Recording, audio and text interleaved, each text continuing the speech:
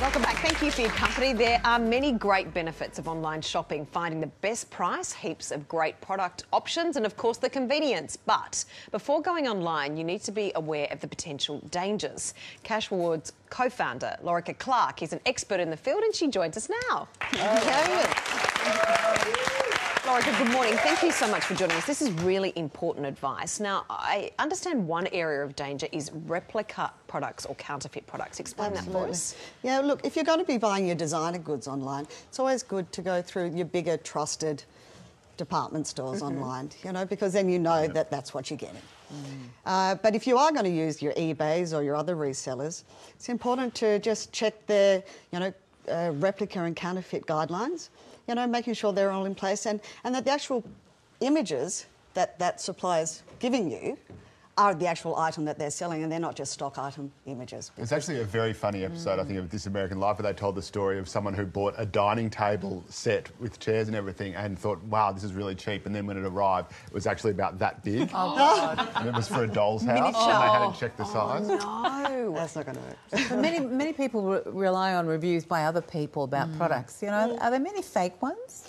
Yeah, well, people always like to talk themselves up, don't they? And so this is something that we must be conscious of, and we've always got to be mindful that what we're reading is actually what it is, because the power of social media is really great, and so how we get influenced by what people are telling us is where we've got to be really cautious.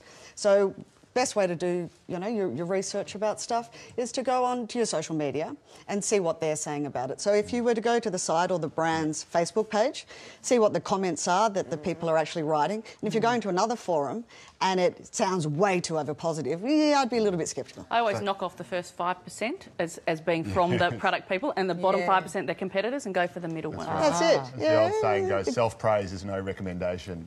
Now, this is a really scary one, identity theft. How do you know, what about when you're putting your credit card details on there or whatever, how do you know that they're just not skimming them or taking all your money?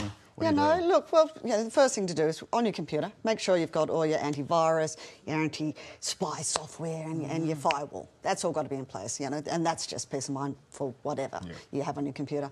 But also, it's really good, if you are going to a smaller site, PayPal, a third party like that is just a good trusted way to make sure that your money's safe, that your credit card isn't being abused. But a good way to check that the site is a secure site, if it is a smaller site, is there 3 little tips that, people should be looking out for. In the browser up the top, in the bar, a little padlock.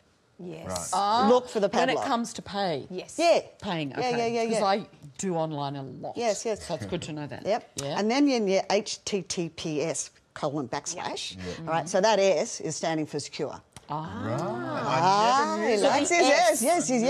Yes, for safe, secure. And what else? Was there another one? And there is another one, and that is when you put the address in, if you're in a new browser, if it goes green, you're in a safe place too.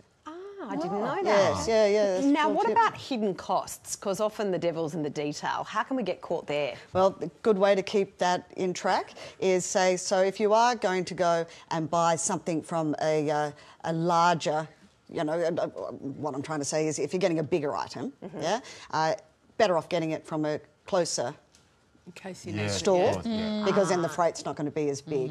But, click and collect is huge now.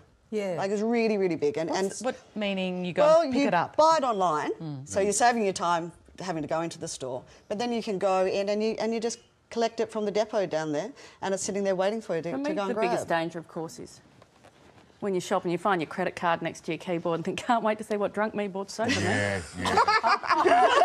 You have a couple of sherbets and then go online shopping. I feel that. Lorica, thank you very much. That's great advice. Thank you.